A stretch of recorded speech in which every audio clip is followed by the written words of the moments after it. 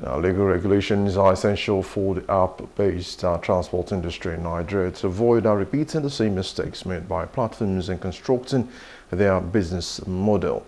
The National President of the Amalgamated Union of App-Based Transporters of Nigeria, Damola Adeniro, emphasized this during the union's Restorative conference in Lagos. The initiative brought together members and stakeholders from across the country. Details in this report. App-based transportation in Nigeria and indeed Africa has brought both benefits and drawbacks.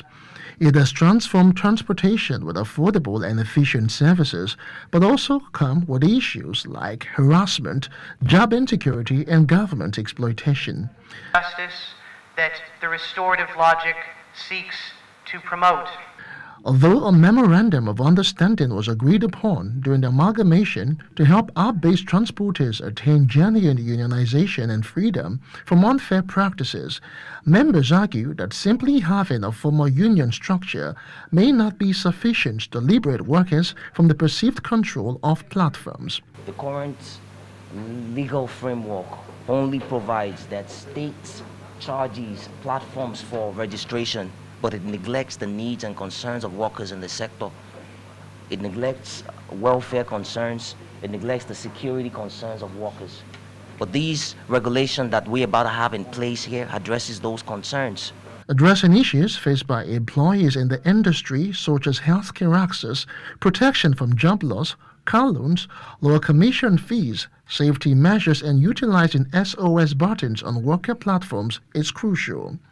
This facilitator links restorative justice with corporate harm, as different perspectives on the next steps are also discussed. When people come together from workers, from the union, also with industry and government officials, I think there's a lot that can be taken in terms of understanding each other better, understanding each other's experiences. Everyone here will have had a very different experience depending on your professional background or your societal background.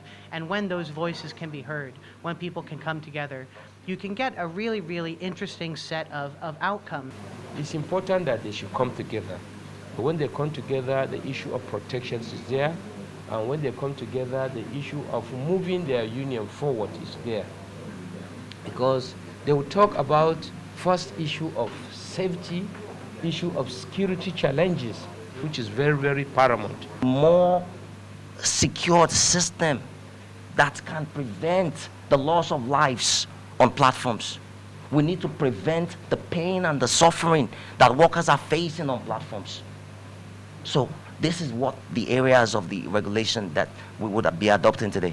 The union is worried that automated decision-making has negatively impacted workers by deactivating, firing, or suspending their accounts without transparency to government and workers' representatives about the individuals working on these platforms, therefore highlighting the importance of profiling.